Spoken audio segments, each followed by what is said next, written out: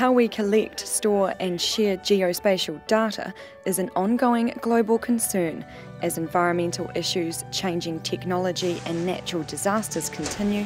So does the need to connect and share this knowledge across multiple countries and world leaders.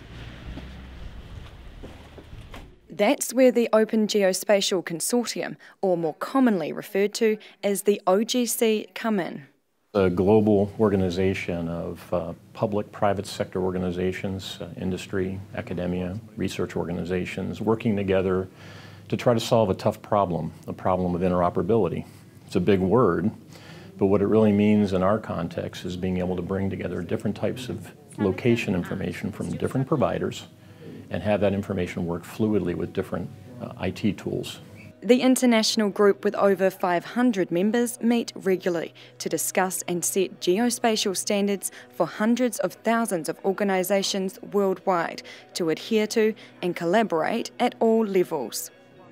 Being able to share this data is essential in the operation of society, not only for the economy, but for responding to emergencies, solving problems, and future planning.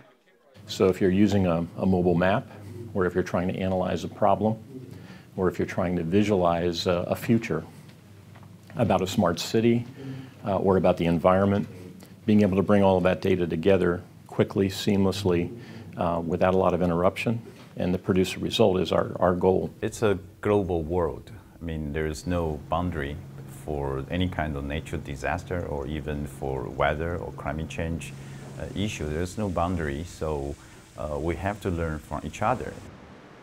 A number of New Zealand organisations are members of the OGC, each playing a significant part in helping share our data to the world. Manaaki Whenua Landcare Research is one of these organisations. We recently hosted the OGC's technical meeting in New Zealand for the first time. I think we have about 20 countries represented and about 80 people were here for the whole week, and they're basically in technical meetings, so they're going into rooms and working on the standards development and reviewing them and learning about how people have tried to apply them and the problems they've run into. Over the 3 days, around 200 people attended the meeting. We talked to a few of these international experts about how the OGC standards affect their industry, starting with an application used by billions of people every day. For Google, we're interested in the technology challenge. We're interested in big data sets, looking at that big data, trying to pull out the pieces of information that are relevant to people and then make that available to them. And for us, the focus is on everybody out there, the billions of people that live on the planet. And if we can influence their day-to-day lives and change the way they act to benefit the environment, we will do. Sharing and collecting data is also important for gaining a better understanding of environment and ecological processes. Collecting data for ecology and biodiversity is particularly complicated for things that move, but there's hope that with further collaboration, more biodiversity and ecology studies like this example of bear monitoring can be shared.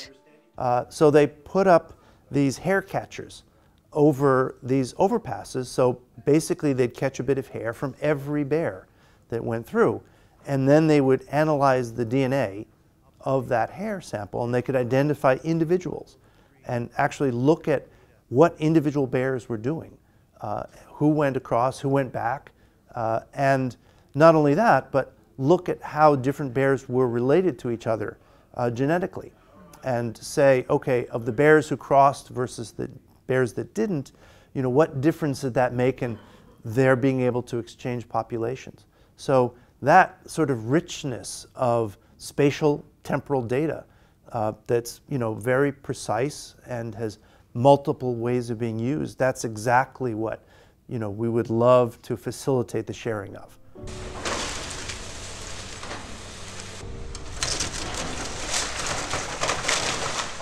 When events like earthquakes occur, the need to collaborate internationally to share and access data is crucial. Cannot stop this kind of natural disaster, it's impossible. But at least we can learn how to sharing the information as quickly as we can. There are lots of international organizations, they work very hard in sharing not only for alerting or warning, but also in the rescuing process, how to share the satellite image, how to share the UAV information. These are all the things we try to learn about. And as for water quality information, great progress is being made. New Zealand is the first in the world to use the OGC standards to bring together data so people can easily decide where it's safe to swim. What's available now is a wonderful application that says, can I swim here? And it says, at the places where water is measured, you can get a coloured dot that says, oh, yeah, you can swim here, or no, not a good idea. It's been quite exciting because we've been able to see the benefit of exposing our data in a useful way across all the agencies, and it means that we can develop tools and share those tools. And when it comes to soil, the complexity of different soils means the systems to harmonise soil data across regions are also complex, but teams are making positive steps to bring this information together. So whilst we're looking at the same stuff, the soil, and measuring the same sorts of things, we're often doing it differently or ending up with different data. So bringing all that together and harmonising it, that's a major sort of issue for us.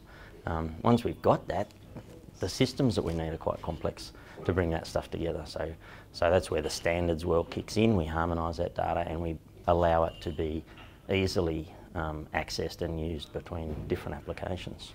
Overall, the standards set by the OGC provide ongoing opportunity to work together, build better systems, and help decision-making for future events in space and time by drawing on multiple sources of data, bringing worldwide collaboration into the world of data sharing so we can all benefit on a local, national, and global scale.